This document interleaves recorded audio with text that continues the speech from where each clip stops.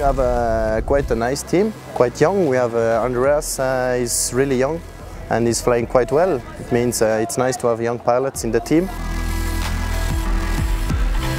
And then sure, we have Yael Margelish, she's also flying well this year. Michael Siegel is flying quite good. Me also, I have some good results. And Dominic Brighting is flying quite well. He flew nice in Descentis in Switzerland. He made second there, and then also in Ecuador he made 5th place, I think. Means I think we have a good team. We are quite strong. Yeah.